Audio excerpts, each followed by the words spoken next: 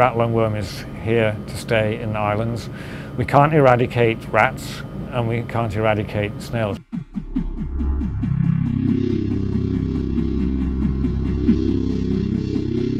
So before we talk about prevention, we need to know a little bit about the basic biology of rat lungworm. It's called rat lungworm because it's the main host of the worms is the rat. This is the organism in which the worms breed. The rats release juvenile worms, larvae, in their feces, and the snails come along, snails and slugs, come along and eat those feces, thereby ingesting those baby worms.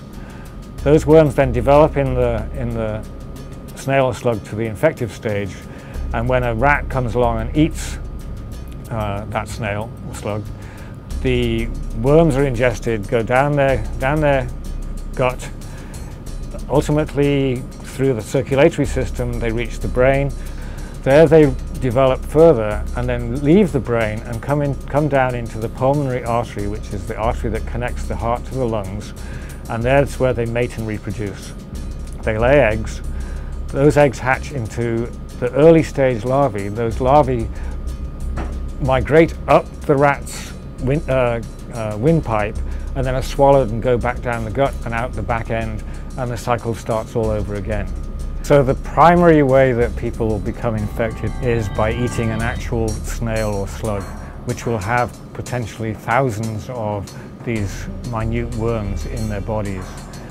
People have talked about the possibility of worms being present in slime trails that the snails and slugs leave around, perhaps on produce. Very few worms actually occur in the slime, maybe one or two or half a dozen, but not the thousands that actually occur in the snails and slugs themselves. The number of worms in the slime is probably not sufficient to cause serious disease, and so the focus of the kinds of prevention that we are advocating is to wash produce thoroughly, particularly leafy greens, in which a little snail or slug, baby one, that might be only a quarter of an inch long, could hide away. The newly hatched babies of some of those slugs are only, say, about a quarter of an inch long when they hatch out of the eggs. And they're not dark brown or grey, they're pretty much translucent. And so very, very difficult to see, or at least unless you're really looking for them. So that's why it's so important. And one of those little babies could have picked up thousands of worm larvae. We recommend just using tap water to wash the produce because we've done experiments here in the lab that show that using dilute solutions of vinegar, bleach, salt water, none of them works any better than just plain old tap water. It's basically the force of the flow of the water that is washing the snails off your produce. There are three things that you need to do.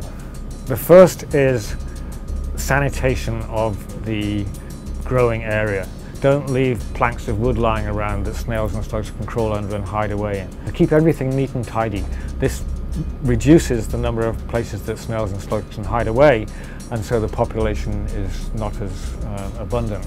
The second thing, obviously, is to try and kill the snails and get rid of the snails. Two ways you can do this. One is to put slug bait down, snail bait, which you buy commercially in the garden store. Some people might not want to do that, and you might not want to do that if you've got pets around like dogs, because it's dangerous for those animals. The other thing that you can do in terms of killing them by putting something out is to put saucers of beer out. Beer. Snails love beer. They fall into the saucer and drown. The third thing you can do, you need to go out at night and when they're active, collect them and kill them yourself.